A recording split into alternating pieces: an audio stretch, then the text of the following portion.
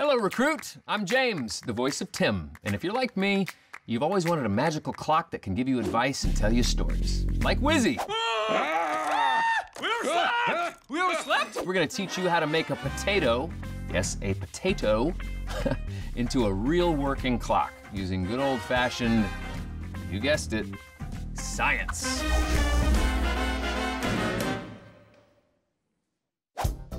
Today we'll be working with low-voltage electricity.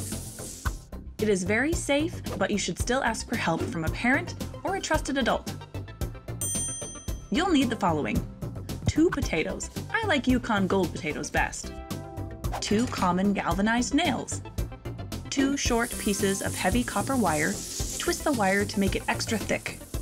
1 wire with alligator clips on either end. A simple, low-voltage LED clock. One that has a red wire and a black wire coming out of it is best. You can find all these items at a local hardware store. Here we go. First, carefully insert 1 nail into each potato. Then, insert 1 short piece of twisted copper wire into each potato as far away from the nail as possible. Okay, connect the red wire coming from the clock to the copper wire in potato 2. Now, connect the black wire coming from the clock to the nail in potato 1. And finally, connect one end to the nail in potato 2 and the other end to the copper wire in potato 1. And presto! You may be wondering, why a potato? Great question. A potato is actually a type of battery.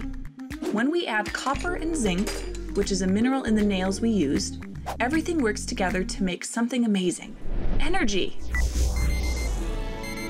The wire then creates a big circle, or circuit, that transfers the energy through the clock. Science! Give my creature life! And there you have it. Once you harness potato power, you'll be ready to move on to your next training lesson. And you'll have no excuse for being late.